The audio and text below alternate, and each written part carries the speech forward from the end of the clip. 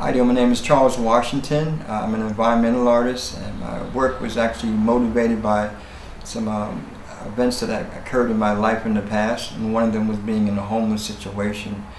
Being in an adverse situation like that, it actually gave me the opportunity to find other creative ways to be creative.